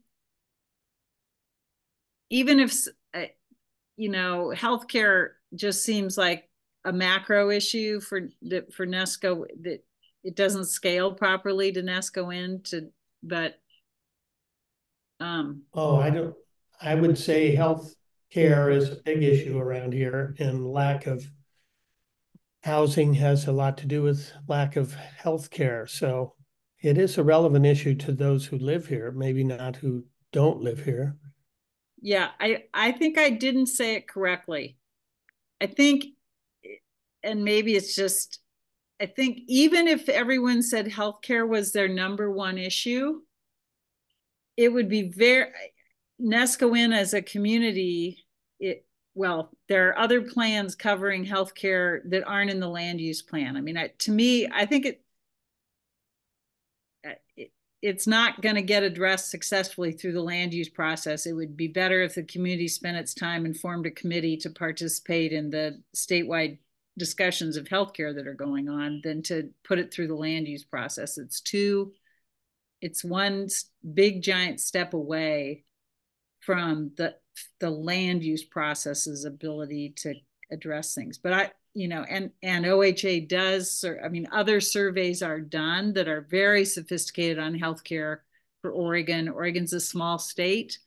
So all I'm saying is if someone picked healthcare as their number one issue, I would suggest that we have a community forum with the Oregon Health Authority. And do that if we really wanted to make something happen. So I have a comment. Is the plan only to do with land use? Because no. The current bylaws say that it's land use, environmental impacts, public safety, and public health. Right. Those are the 4 care abouts. So I think but isn't that for the NCAC? It's all the NCAC. Yeah. Yes. So I guess to me is that, anyway, we can certainly include if you want. I think we've got land use is going to be our biggest impact in the process we're currently playing in, and environmental issues. And, I haven't seen a lot of childcare developed out of LCDC. I think people sometimes like to talk about these things as vision things, but I'm too much of a pragmatist I'm all about getting something to happen, and it's a very long, circuitous route. And there's some faster solves, is all I'm saying. I think the second set of ideas for questionnaire, there's a lot of good stuff here that we could come up with some different, 5-question, whatever, rankings or whatever we want to do. There's a lot of things here that deal directly. I don't think the first link is of value to us, but the second link about the NESCO-N community questionnaire ideas has a lot of good stuff in it. So Well, why don't we work on clarifying which questions Yeah. might be appropriate to ask? We're not And gonna get it the done committee before can the next- also always withdraw from doing that at this meeting. But if we would agree that we trust that we can come up with a question that fits the correct profile before Saturday so that we could break the ice with it, Yeah. would the committee agree to doing that if we can circulate a question that seems appropriate? I think we would have to ask somebody to put it together and just trust it. I mean, we can't meet again to approve it in any way outside of a regular meeting. But I think we can say, assign it to somebody. Put together a quick question, quick survey, kind of in the idea of that first question on the other one, rank these things, or just to get it started. Okay. If we could say, since Rand, you and Lori were. Yeah, this is the area that we're trying to focus on, is the community input. Go ahead. I think we should vote and say we charge you to, that's one of your assignments, come up with a quick questionnaire to do during your report at the CAC meeting. Okay. And I think, depending, I don't know if we have the capacity to do this, but, I'm always intrigued when I just ask people an open-ended question about Nescoin. What's your favorite thing about Nescoin? What's the thing that concerns you the most about Nescoin? I mean, I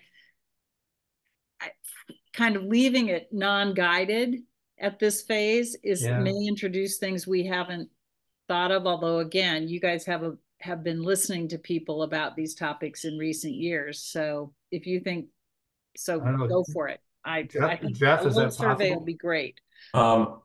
The poll questions we can I infer that you're proposing that we do this as a poll during the Zoom meeting, and it's pretty limited. Like, we can't even do rank these things except sort of roughly. So like, if you had 5, you could give people like pick a number 1 to 5 and then hope everyone did it in the right order. But basically you've got multiple choice questions.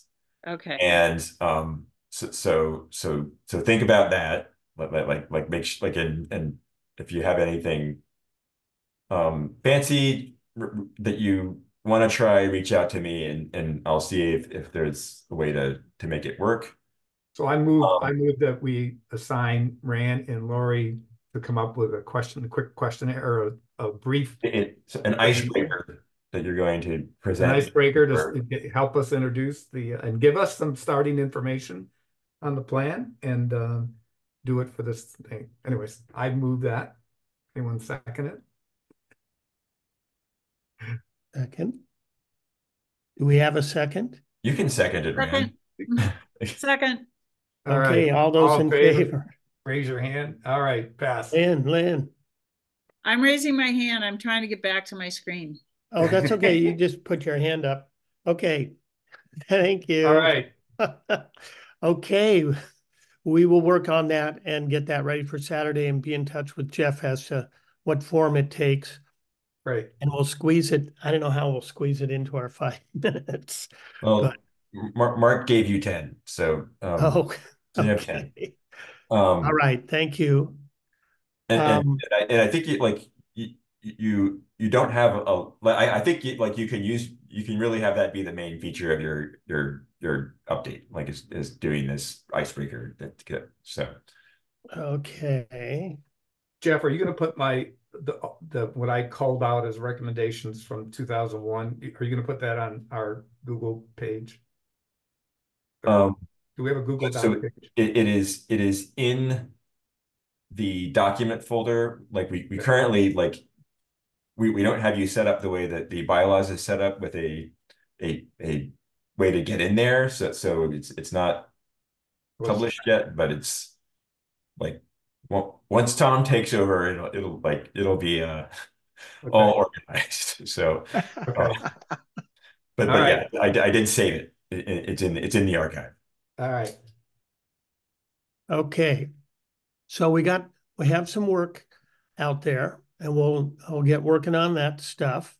And the other thing is I'd like to introduce some new business, and that involves the fact that we lost a member. Kat Norlund is no longer a member of this committee. And I would like to put forth in a meeting on Saturday that we're looking for volunteers we have to open this to the public, but my recommendation is that Tom join our committee, and they probably wouldn't be able to vote on it until April. No, we're ready to notice it today. Oh, to notice today, so a vote could be held Saturday. So there's no official amount of notice that is required. It just has to be enough that people can make a decision about whether they're going to attend the meeting. And my judgment, and Mark agreed, is that 4 days is enough for something that this shouldn't be really controversial. So It's not an officer nomination, so yeah. I'm not important, so don't not worry about it. Yeah, right. Thank God you're not important, Tom. So what I am doing is like we'll recall that we weren't looking for a committee of 5. We were just trying to get as many volunteers as we could.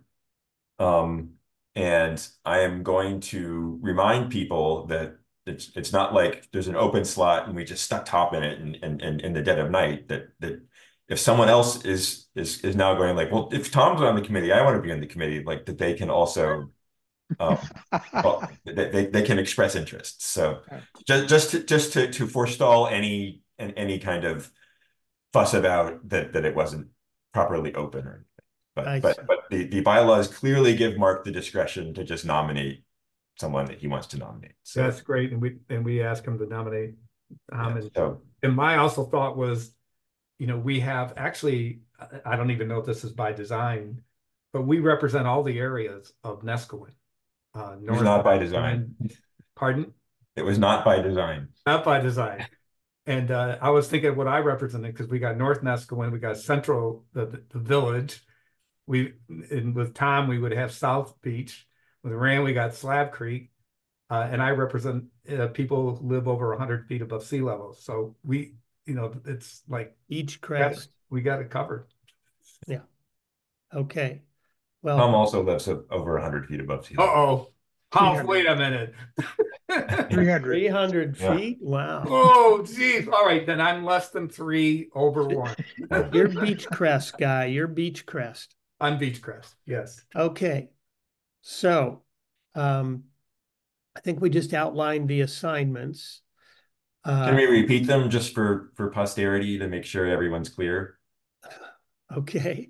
So Lori and I will be working on a question or questions that will be run by the committee and run by our committee and approved for presenting on Saturday.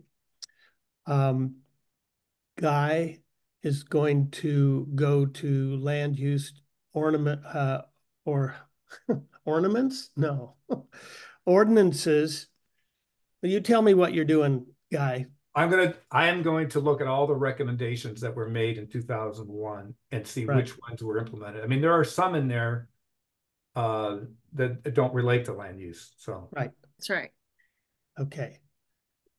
And I think we might have thrown something at Tom, even though he's going to see if he can number the document in a way. Yeah, I thought that Lynn suggested something for Tom. Yeah. Well, pongling together all the parts that have been produced so far. Right. So Tom better describe that so that he does, since he's doing what he's doing, that would be better. So tell us, Tom. I'm going to try to interpret what the inputs and come up with a map for the new document. Okay. A stretch goal is to actually organize it that way. I don't think I'll probably be able to, but that's a stretch goal. That is very good news. And okay. after you, like, maybe not this week, Tom, but after you are voted in, whenever your bylaws where it gives you the bandwidth, let's sync up, and I will set you up with the same way that for the community plan that you're set up with the bylaws with the library directory that you are an editor of and have control of. Okay.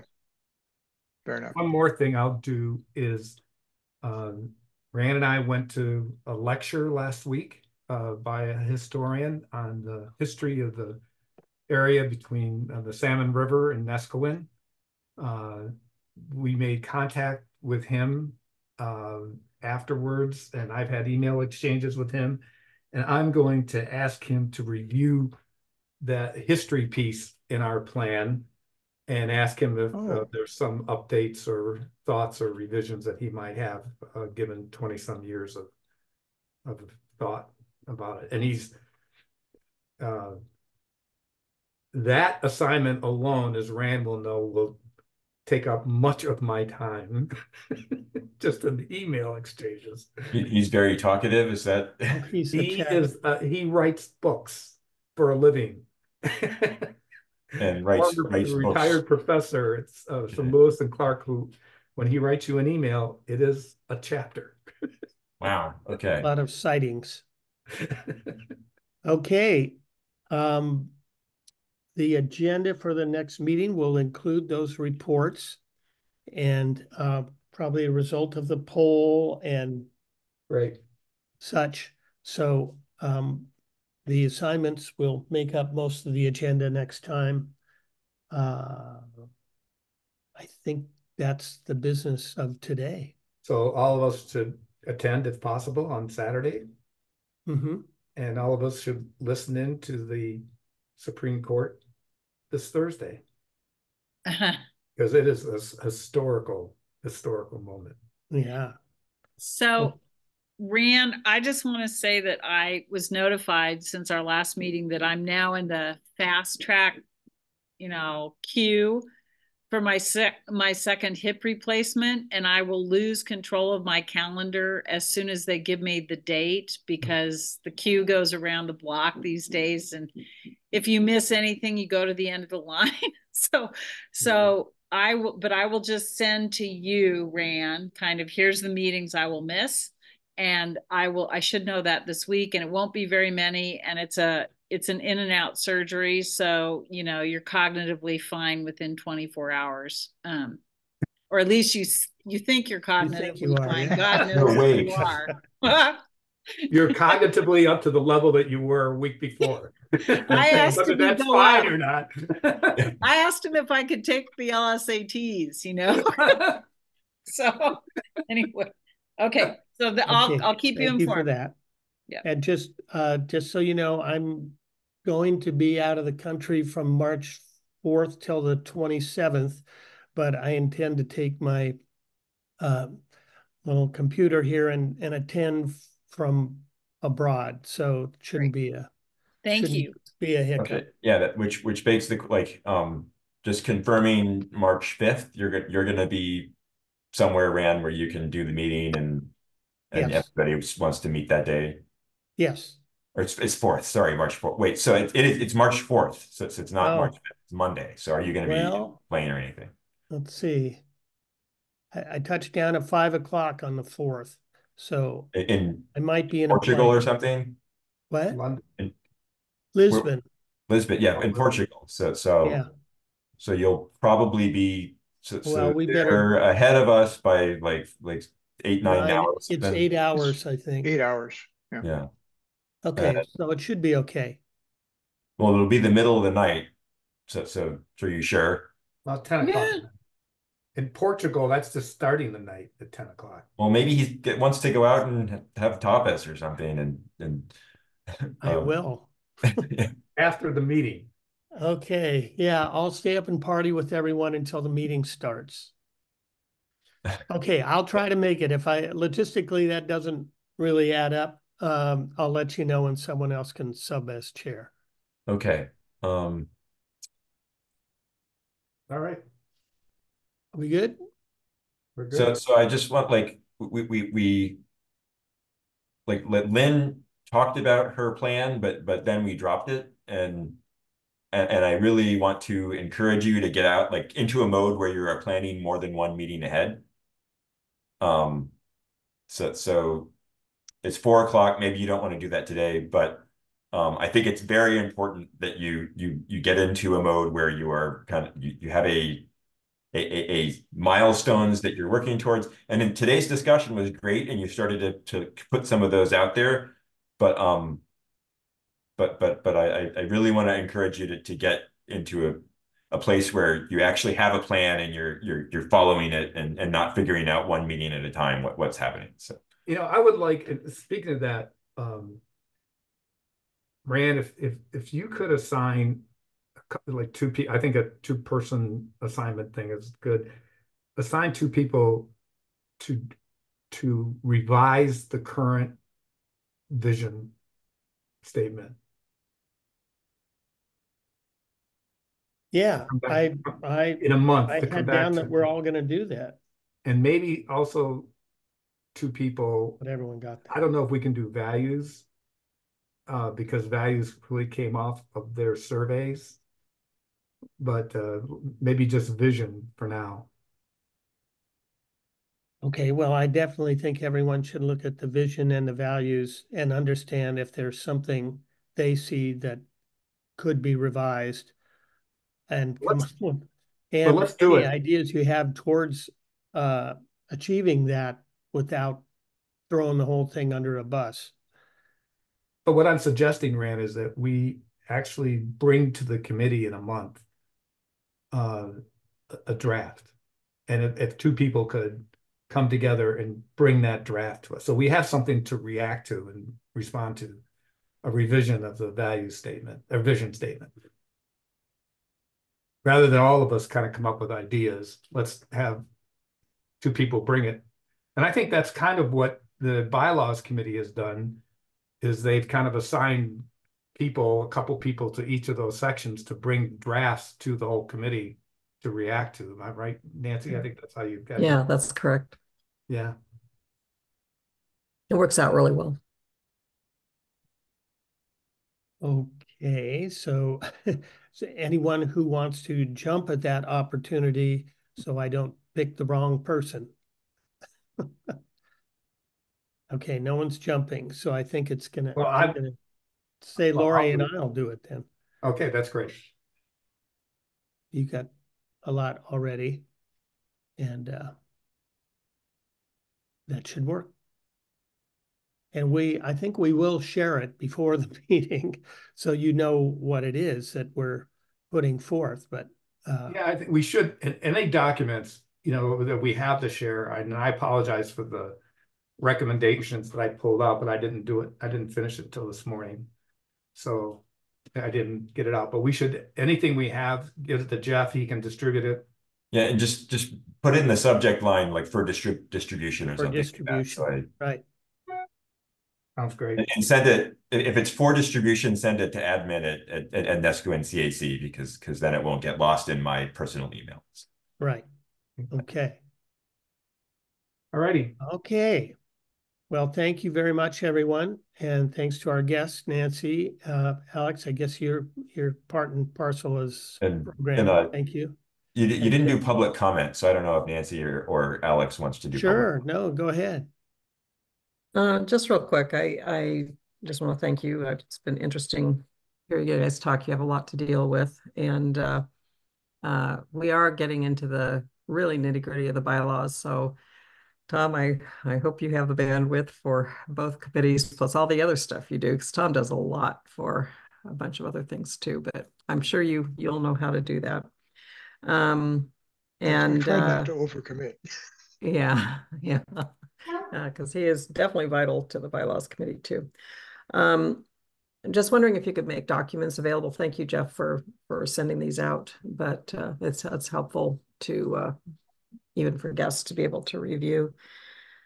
I wanted to follow up on Tom's comment about, the bylaws, including, the intent of the NCAC is more than just the urban plan and urban planning and input to the county. And we first heard that from Guy when we were getting our bylaws committee started, that that early on, I think the NCAC worked really hard to be able to handle more than just the planning part of it and providing input to the county on a very narrow area. So I'm hoping that the community, that this group is going to look at more than, you know, a broader area.